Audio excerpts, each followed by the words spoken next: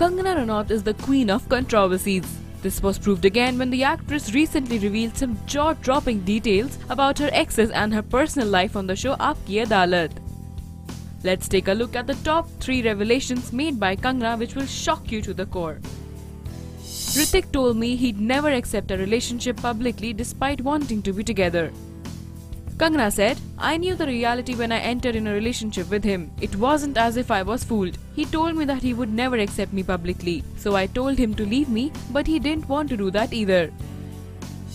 After Suzanne left him, Hrithik decided to go public about a relationship.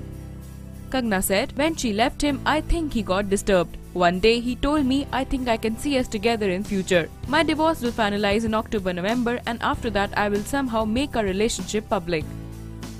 Hrithik broke up with me in early 2014 but came back after Queen released.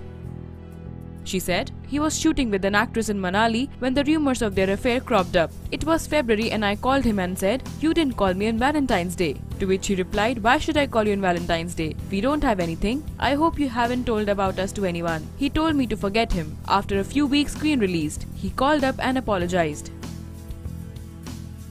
Well, after coming across all this, we wonder how will Hrithik react to all the allegations. News Desk.